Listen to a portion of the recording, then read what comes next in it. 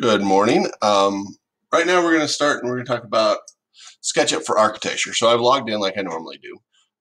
One thing I do need to do is go into my apps right here. Just go into my apps. And I'm going to go SketchUp for the web and launch it. Now, designing for architecture in SketchUp, it's really easy. It's defaults to feet and inches. I'm still in one of my other folders, but I'm going to create a new, and I'm going to use the feet and inches folder or template. And I'm going to just get rid of Helen. Like I said, I really don't worry too much about that. So I'm just going to start with the line tool. And I'm going to start by drawing the walls of my building, whatever the building is. Now, this is where it becomes important to have a plan. I've sketched out this building before time. I've figured out how things are supposed to sit. I know where they're supposed to go. So basically, I'm going to start with the walls here. I'm going to start out drawing a simple wall that's like 16 feet long. Not 16 inches, Benson. Feet. Gosh. Control Z. Let's try that again. 16 feet. That's better. And then I'm going to go on my green axis here. Get on the green axis. Go back 24 inches or 2 feet. Come across on the red axis, 6 feet. Come back out this way. I'm going to get back on that green axis. Make sure this lines up. Take this out this way, another 15 feet. Now, this is just a little cabin, but it'll be a good example. Now, I'm going to go on that green axis. I'm going to go 23 feet back. And then I'm going to come right about 20 feet over. Okay, so, oh, look, I've got a pop-up bothering me. Okay, go back this way, not 20, 24 inches. Come back over here until I line up with the end right like this and close it. So there's my surface. Now, first thing I'm going to do is I'm going to bring this up a foot because I'm just taking into account floor joists and things right off the bat. So I literally build, like if I've got the floor joists in there, I don't draw them right now, at least if I'm doing a simple version. If I'm doing an in-depth version, I'll get in there and I'll draw all the joists and make them units and groups and all that.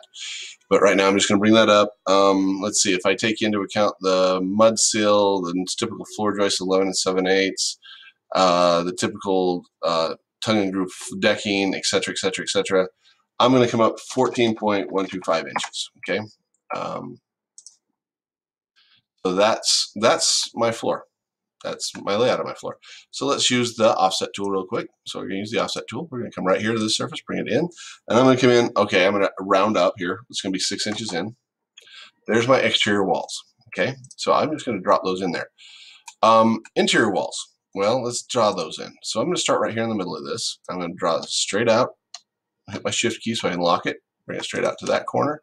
Come straight down to that corner. Okay. Now I'm going to click on this wall and this line, and we're going to make the thickness of that wall by going out that way. And I'm going to go just 4 inches. I'm going to make this easier than normal. Okay. So there's my interior walls. Now I need another wall that's 2 feet over right here. So I'm going to click right here on this edge, come over 24 inches, find that endpoint I just made, bring that all the way down across the house like so. Go over from this another 4 inches. Take this all the way down through the building like so. Gotta get it locked in on that right axis. Oh, come on. It hates me today. All right. So, and then I'm going to put in the closet. I've got opening right here. We're going to come over, say, 42 inches. Be right there. Yep. Again, come over 4. Back. And now I'm going to zoom in again. Okay, this will get the start. So this is a simple little cabin. Open floor plan kind. Do have the bedroom and the bath separated, so I'm going to actually put in the bath wall right here. It should be right there, yep. And again, 4 inches over. Now I've put the plumbing in the outside wall of this, but kind of couldn't be helped right now. Now I'm going to do a couple things. One is I'm going to come into all these corners like this, and I'm going to remove those little pieces right there. Not that one, this one. Come on, let me have the piece. There we go.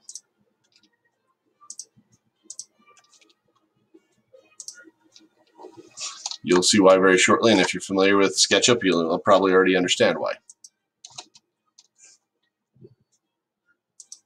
What it's going to allow me to do is bring all of my walls up in one go. All right, now I'm going to do a normal wall of 8 feet, so nothing fancy here. So basically I've got my sole plate, then my studs, and then my double top plate, which is 1.5 inches plus 1.5 inches plus 1.5 inches for the sole, the double top. And then the rest of it's like 92 and 5/8, I believe, to get my height right. So Bring that up. We're just going 96 inches. Not 96 feet, Benson. Gosh.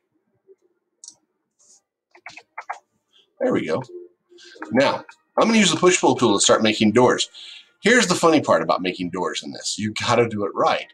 Honestly, I'm going to put a door in the middle of this wall. Well, if I do it on this side from the bottom point, that's no problem. If I do it from the outside at the bottom, I'm going to be about 14 inches low. So I'm going to come right here to the middle of this wall, come straight up this way, and a door is normally about 80 inches tall. And this is going to be a 18-inch wide opening this way. Come back down. And I'm going to try to do this as easy as I can. So I'm going to push that through to this side. And then I'm going to just take this and I'm going to push it that way at 18 inches. There's my door opening. Okay, I'm going to do that for the rest of the door openings. Now, there are a couple of problem ones, like, say, this guy right here. Seriously, trying to get into that little corner could be real fun. But you can do it. You just got to get going on the right axis. And this is actually only a 30-inch door.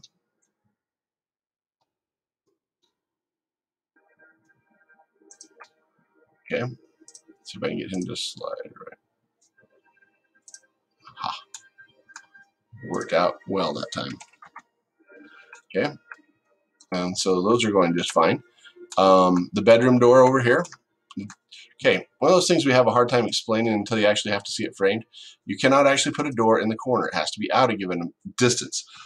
Typically 3 inches is about enough, but you know, honestly, I prefer to have about 1 foot to 2 feet behind it, preferably 2 feet, so you can actually, you don't want to enter in the middle of a room, but at the same time you don't want to crunch things down so tight that you can't open the door. You end up putting the doorknob through the wall every time it gets banged open, because you know that never happens. So I'm going to go like this, and come on, give me a blue axis, not a green axis. There we go. And push. There we go. Now, one little side note about this is, with this doing it this way, see how it leaves me a line right there? I got 2 different surfaces. It makes it relatively easy to have different surfaces when we get to actually applying materials later to do bedrooms and flooring as opposed to hallway flooring. Okay, so as I'm laying this out, I'm just gonna, you know, drop in my pieces. And really, right now, I'm only worried about a couple of doors here and there. We'll get those put in. I should put in windows. I should put in other things like that, but I'll do those as components later. But that's the basics of laying out your floor plan. Now, for those of you that are old board draftsmen or learned how to draft on a drawing board, this should look really familiar. Basically, when you draw on a board, you start by laying out the outside building, you block it in, and then all you do is you come back in and you start adding in the thicknesses for the lines, and you just don't drag it upward. You just start blocking the pieces in and making the points that you're going to work from. I'm gonna go do some other stuff offline, so you don't have to watch it all and be bored. But so the next trick we're going to do is when we come back, we should be ready to start doing things like making a door jamb or a door. Now, I will also point out right now that I did just bare openings. I did not do rough openings. All the openings should actually be a little bigger than I made them. Okay, I did what is defaulting, what most people in the board draft would do. The doors actually are about 2 inches bigger, okay, each direction, and about 1 inch, 2 inches taller, just to account for the jamb. Depending on the manufacturer, and you probably want to check your manufacturer specifications when you're actually doing a door to know how much bigger you have to over frame it, okay? Because then you can put in your shims and your casing, your jamb, all that, and make sure the door fits properly, okay? Hey, thanks for your time.